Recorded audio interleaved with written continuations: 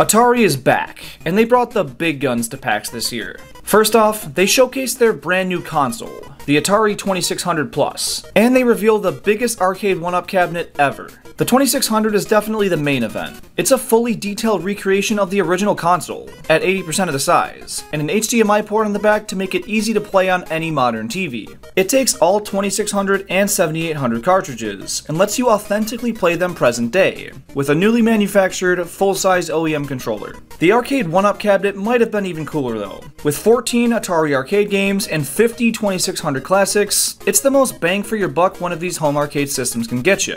Retro gaming fans gonna be eating real good, because